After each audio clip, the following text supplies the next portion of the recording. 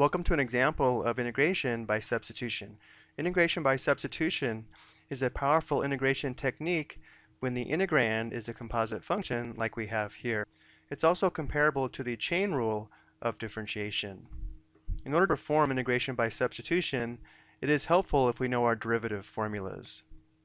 For example, taking a look at this integrand, notice how this inner function 5 plus x to the 6th is 1 degree higher than the remaining part of the integrand of x to the 5th, which means we're going to let u be equal to the inner function of the composite function.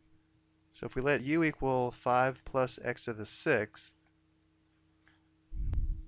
notice how using this equation here, this becomes the square root of u, and now we're going to find differential u, which would be the derivative of 5 plus x to the 6th with respect to x times dx. So that would just be 6x to the 5th dx. Now if we compare this to the integral, notice how we have x to the 5th dx, not 6x to the 5th dx. What we're going to do here is to make a perfect match, we'll divide both sides by 6. Which means 1/6 differential u is equal to x to the 5th dx. So now using this equation, we can also perform a substitution for x to the 5th dx and write this integral in terms of u.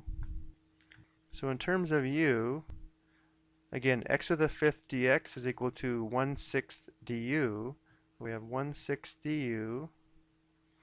And then since 5 plus x to the 6th is equal to u, this is the square root of u, or u to the 1/2 as a rational exponent.